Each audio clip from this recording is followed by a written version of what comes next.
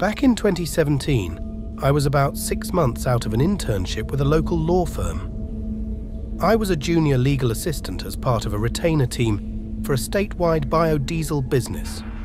It wasn't my only assignment, but it was the one I was formally hired for. However, during downtime, I was bounced around various teams all throughout the year.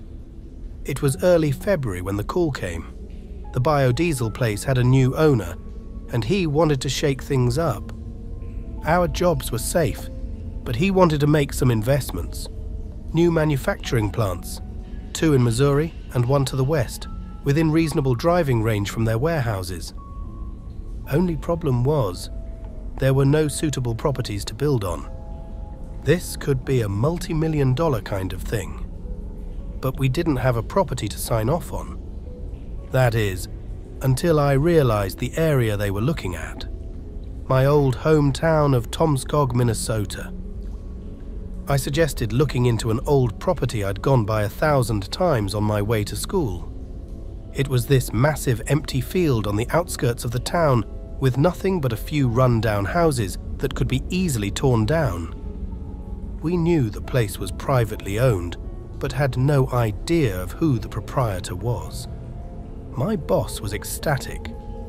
See, the client had been considering calling the whole thing off, but if we could offer them a property, we could probably get a fat bonus check, along with a finder's fee. It'd be enough to take the junior part off my job title. Since I suggested it, I was given time off to get in touch with the owner of the property. There were some initial problems. The original property documents had been damaged in a flood back in 2014, and only part of the archive had been digitized. The document I was looking for might not have been digitized yet, and since no immediate documents were available, I was starting to suspect the worst. The clerk at the municipal office promised they'd get back to me with a name within 4 to 8 weeks, 12 at the most. That wasn't an option. So I packed my bags, handed my cat to my mum, got the fancy maroon BMW company car, and set my sights on familiar roads. It took me 2 stops for gas and a needlessly complicated detour because of a fallen oak tree. But I made my way to that field just as the sun started to set. After all these years, it was exactly as I remembered. One large empty property, now covered in mud-stained February snow. A run-down barn at the edge of the property, and a small 1-story log cabin right next door. All roads were overgrown, and there were no discernible paths out there. I considered going back in the morning, but I figured I had some time left. Maybe there was this big plaque with the name of the owner out front. If so, I could have it all settled in a day and be on my way home before I even had the time to unpack. It was getting late, and the shadows were growing longer, but I was willing to roll those dice. I double-checked my phone, got a flashlight from the trunk, and locked my car. The snow was deep enough to reach my knees. My fancy shoes felt like paper. The cold went straight through. Still, I pushed on, beelining straight across the field. I severely overestimated how much time I had left. By the time I got to the cabin, it was already getting dark. Using the flashlight, I took a quick lap around the place, just to make sure I wasn't walking into some kind of hillbilly trap room. It didn't take long for me to realize that this place had been abandoned for years. Not only was it boarded up, but the boards used were rotten. The fact that the place was standing at all was nothing short of a miracle. I tried knocking a little just to make sure no one was home, but I wasn't holding my breath. The place was desolate. I looked for some kind of name, or plaque, or, hell, something carved into a wall somewhere. Anything. But there really was nothing. I considered coming back in the morning, but I could see dark clouds on the horizon. And I didn't want to walk through that snow any more times than absolutely necessary.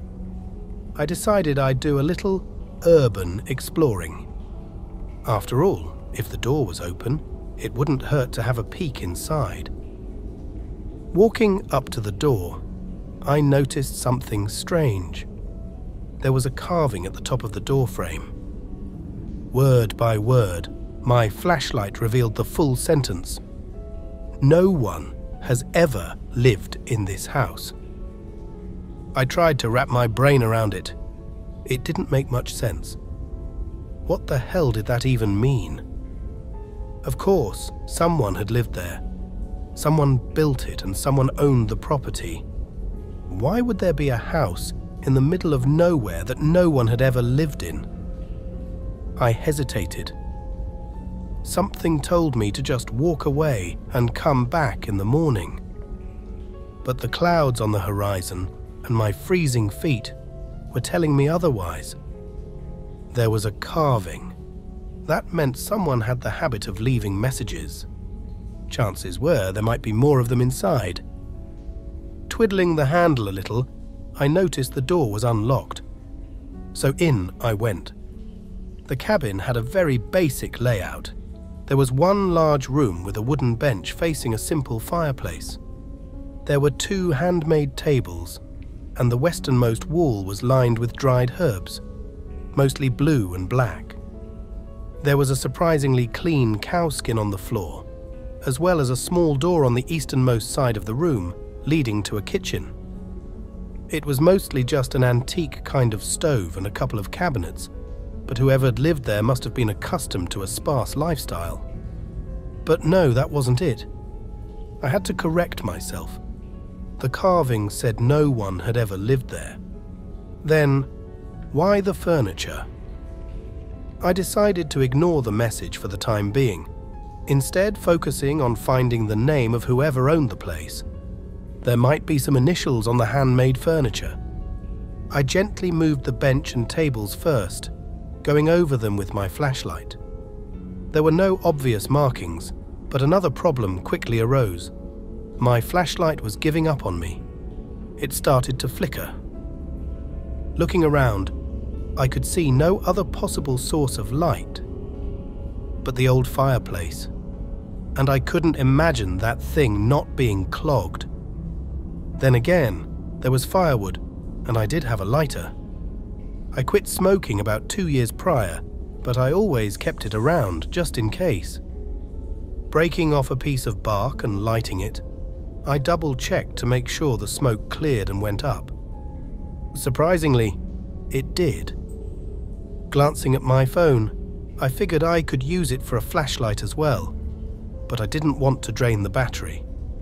Instead, I lit a fire and left the front door open just in case the smoke didn't entirely clear out. Carbon monoxide poisoning's no joke. As the fire sputtered to life, I sat down to take a breather on the bench. It was a pretty cozy little cabin, the kind of place where you'd stay a night or two when going fishing. I could imagine my dad warming his hands by that fire. I lost him in 2010, but that was the kind of place he'd always been most at home in. As I warmed my hands, watching my shadows grow longer, I could imagine him sitting next to me. I could almost hear him, and in that moment, my eyes drifted to a space right in front of the fireplace. A space where a small iron plate protected the floor. I don't know what drove me to look closer, but I realized there were no screws or nails keeping the plate down. So with a quick touch of the fire poker, it came loose, revealing a sort of makeshift metal box. There were 4 items in total inside. A broken pocket watch, an empty hip flask, 3 spent shotgun shells, and a small journal. I went straight for the journal, checking for a name. It was getting darker outside, so I huddled around the fire. As snow began to tap against the wooden barricades, I had 2 choices: to steal this journal, or to read it by the fire as the storm raged on. It was my cold feet that decided for me. I took off my shoes and warmed them by the fire. as I started to slowly read my way through the rough cursive text of the old journal. Not the kind of job I'd imagined I'd do at a law firm, but things never quite go the way you've planned. I opened the first page, hoping to find a name. Instead, I was greeted by a strange text. Journal written by. Then, nothing. That was it. No name, just that. I turned the book over, back and forth. No name anywhere. I kept reading.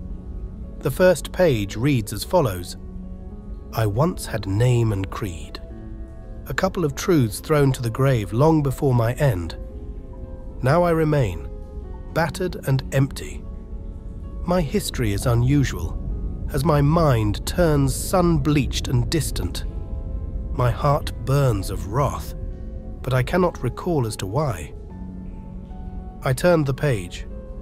I couldn't help but to be intrigued, if not for any other reason than to find the name of the author. This house is not my property, and to my recollection, no one has ever lived here. He proceeded to discuss at length the part of his history that he did remember. Growing up in Wisconsin, being the son of a shoemaker, little anecdotes of a long life, his first kiss, his first love, his first house. But the further along he tried to remember, the foggier it got. I was starting to think I might never find a name, but I wasn't sure why. At some point, the author recalled something happening. He couldn't explain what or why or where, but he could recall something upsetting his routine. Something came to him, and it made him upset. He spoke about putting up barricades, keeping a loaded shotgun at the ready, and locking himself inside for days on end. It might have been here that I made my stand, he wrote. It could be, it should be, but I can't say that it was. He would go on to detail some sort of struggle, but he couldn't picture what it was against. The text was so strangely written. I could tell there were segments, as if written piece by piece, but it was impossible to tell just how much time had passed between them. Even in the journal, the author lamented on large segments of time randomly missing. I couldn't help but to consider the other items in the box, in particular, the spent shotgun shells. The author proceeded to explain how he'd broken the pocket watch, as it had frustrated him. He was losing track of time. He might think 10 minutes had passed, only to realize the entire afternoon was gone. He broke his watch as a reminder that he couldn't trust himself anymore. Maybe I'll remember that, he wrote, or will the watch unbreak itself? I was disrupted from my read by a sudden noise. Looking up, I could see the fire was dying out, but the sound actually came from my phone. Turns out it was my automated time to go to bed alert. I'd been sitting there for 6 hours. That didn't make sense. I stood up, clutching the journal. There was nothing there. The cabin was empty, but I couldn't escape this sudden sense of dread, like something awful had just happened, but I couldn't say exactly what. Looking down on the journal, I suddenly realized that I felt exactly as described by the author. I felt this unexplainable anxiousness, like that uneasy feeling you get when you feel that someone is watching you, only more palpable. Standing up with my back to the fireplace, I continued reading. He continued to explain how his flask was empty, but that he couldn't remember drinking from it. He detailed his plans to conceal a few items, along with his journal, for an entire day, just to see if he could remember to retrieve it. But not yet, he lamented. There are trespassers to deal with. This was where the spent shells came into play. The author revealed how he'd found a group of strange trespassers. He'd taken them all out with his shotgun. He wrote in detail about shooting 3 times, but that he couldn't remember anything about them. Men, women, or children. There was no way to tell. I buried them by the barn, he detailed. It seemed like the right thing to do. Why am I crying? As the journal neared its end, the author tried to summarize his remaining thoughts. Something came to him, wherever he was. It did something, and as a result, everything was destroyed. He was devastated but couldn't even remember why. It was like muscle memory. Something in his body was remembering the sadness. I inscribe upon this door, he wrote, that no one has ever lived here. I do not recall this place or anyone living here. It serves as a warning and a reminder that this is not my home. And with the final page, the author documented putting it all in a sort of hidden lockbox in front of the fire. He would do so for 1 day to see if he could remember retrieving it. Evidently, he couldn't. With the final words, on the final page, he gave one last piece of insight, perhaps in a moment of clarity. It started when I lit the fire, he wrote. Everything turned worse after I lit the fire. Looking back at the fireplace and the sputtering logs, I slowly came to the realization of what kind of situation I'd put myself in. I had accidentally followed the footsteps of a man who used to be in that cabin. A man that might have owned it, but couldn't even remember it. Or, who knows, maybe he was just passing by. I decided to take my chances and just leave. I brought the journal along, opened the door, and prepared to brave the weather. But something happened, right then and there. Something made me stop, and I just stood there. I stood there long enough for my hands to turn blue, and I only snapped out of it when a snowflake hit my eye. I wasn't alone. There was something there, and it was doing something to me. I had rung the damn dinner bell. Thinking about it, it feels a bit like being eaten alive. Not physically, but the same feeling remains. This heedless consumption, something taking an intimate part of what makes you yourself and tearing it away. That's what I still remember. That's what it feels like. But it is hard to explain something I can't remember. It feels like a void in your mind, but you have this instinct to fill it with something bad. Like watching a scary movie and knowing something horrifying is about to pop up. Every time I think about it, trying to picture it in my mind, I get that same feeling.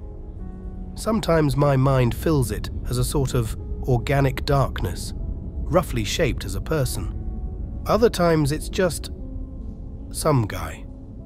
It changes whenever I look back at it, because there's nothing there for me to remember, so my mind fills in the blanks.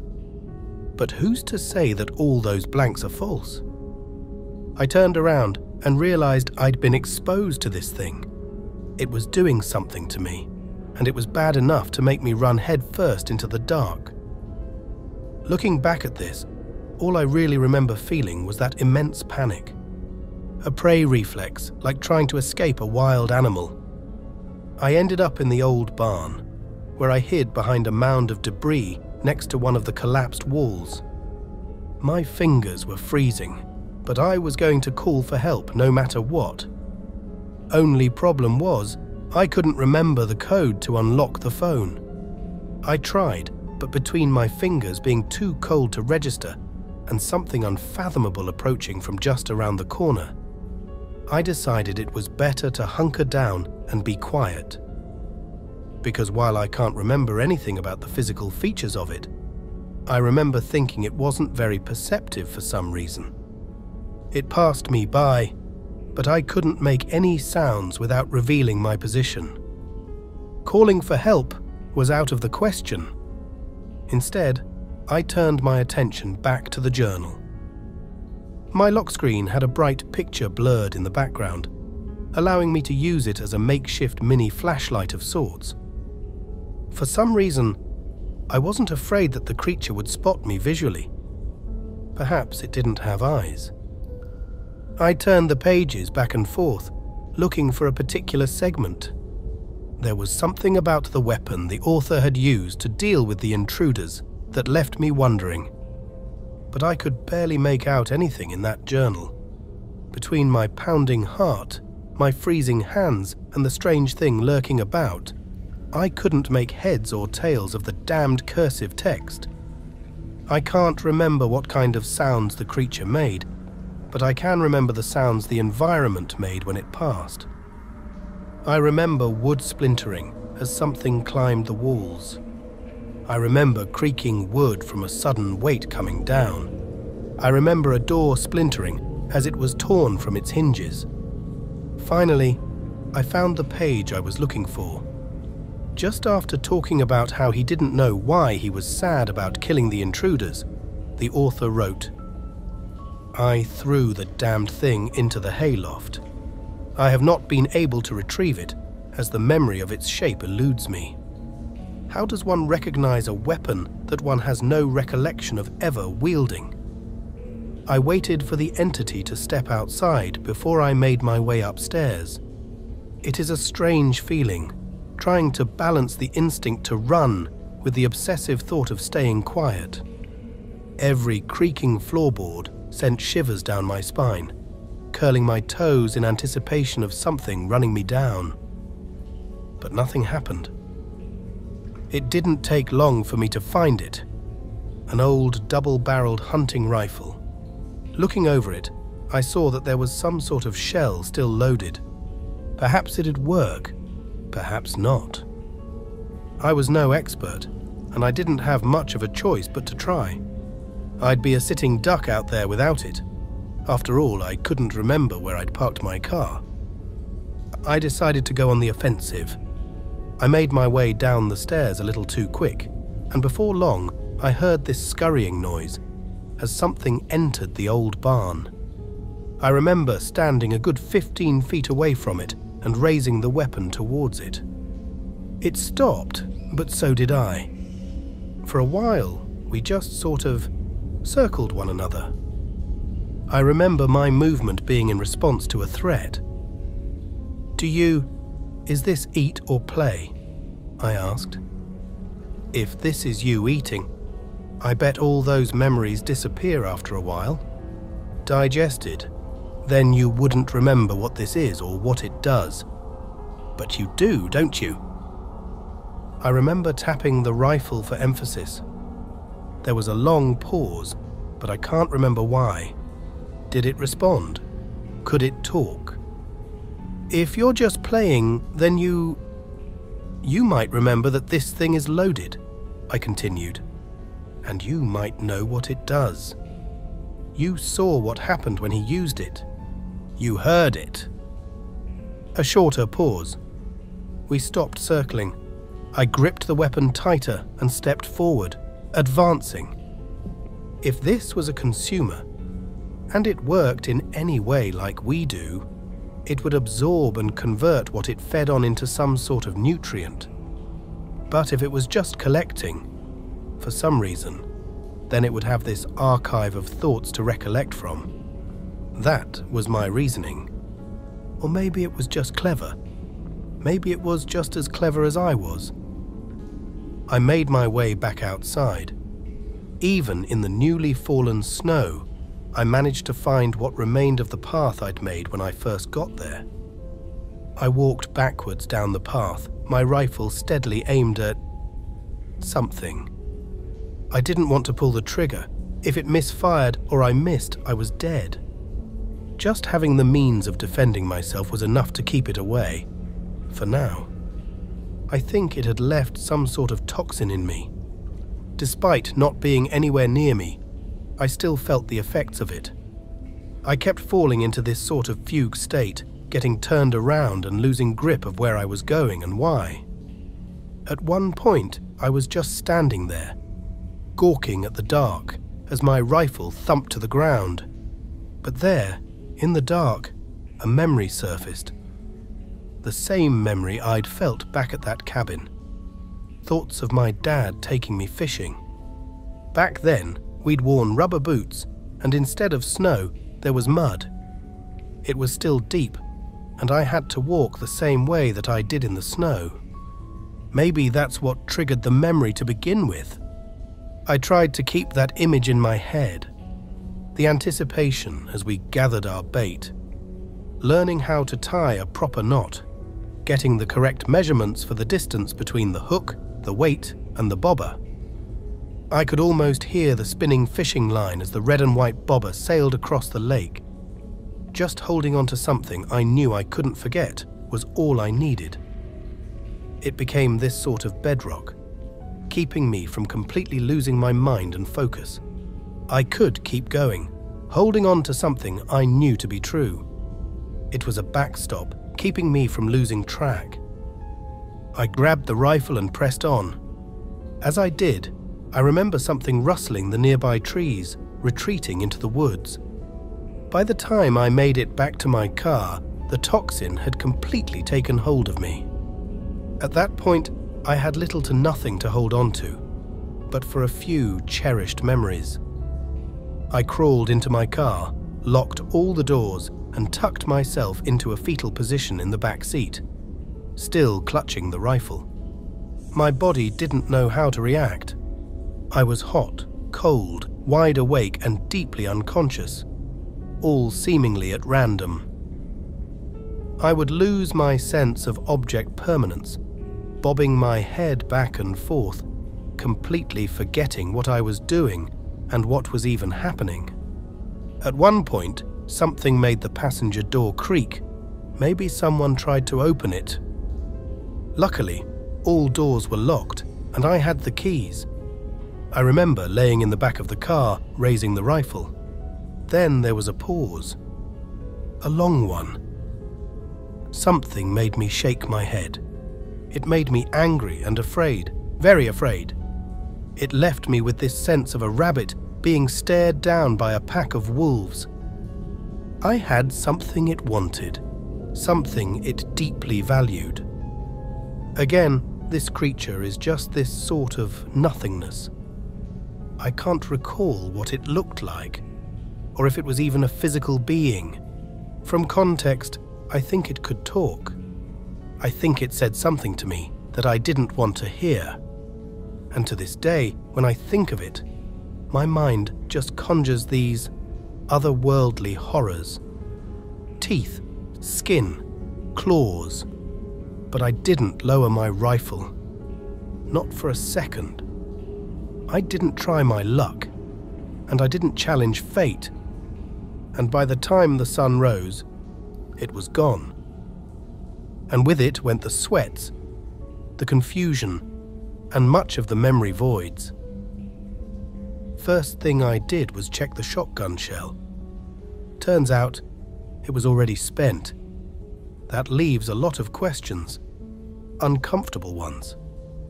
If that thing was just collecting, it would have known that I couldn't hurt it. If it knew that, why'd it let me go? Did I trade it something? How would I even know? But if it was just feeding, then how'd it know to stay away from the rifle? I've managed to put this story together piece by piece. Some of my memories are still a bit touch and go, but this is the most complete retelling I can make. I've tried to fill in as many blanks as I can, but it's hard. I kept the journal. I think I still have it somewhere. I showed it to my boss, but it was a weak comfort. The client eventually ended up choosing another site, leaving us in an awful position. Needless to say, that trip didn't get me promoted. That happened years later. Yeah, I still work there. Same firm. I get the feeling that this thing didn't just make people forget things. It made people be forgotten too. Despite all my efforts, not a single person I've met or talked to can remember anyone ever hearing anything about the people who used to live here. Even the cleric at the municipal office kept forgetting I'd even made the request to inquire about the land to begin with. That might have just been laziness, though. But I get this feeling that I'm missing something. Even though I've wrapped my head around most of this and most of what happened out there, I often get the feeling that I lost something. In those moments, when everything in the world feels uncertain and half-true, I look back at that day with my dad. I listen to the spinning of the fishing line. But here's the thing, Reddit. This is what bothers me. This is what made me want to post, to kind of save this for posterity. Like a journal of my own, hidden by my own fireplace. Lately, I can't remember what my dad's eyes looked like. Am I just forgetting? Or is something forgetting it for me?